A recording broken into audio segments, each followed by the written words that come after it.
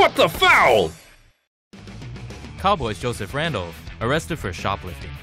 Dallas Cowboys backup running back Joseph Randle was arrested Monday for shoplifting from a mall in Frisco. Randle, who makes $495,000 a year, is accused of trying to steal $130 worth of underwear and cologne.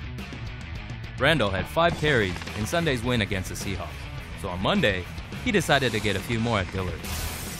On his first play, Randle made a purchase at the perfume counter in an attempt to throw off the Dillard's defense.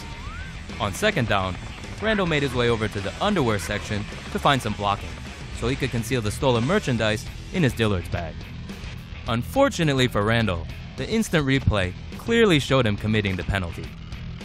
On 3rd and long, Randle was able to make it all the way out to the parking lot, but on 4th and short, he was stopped by Dillard's defense at the goal line.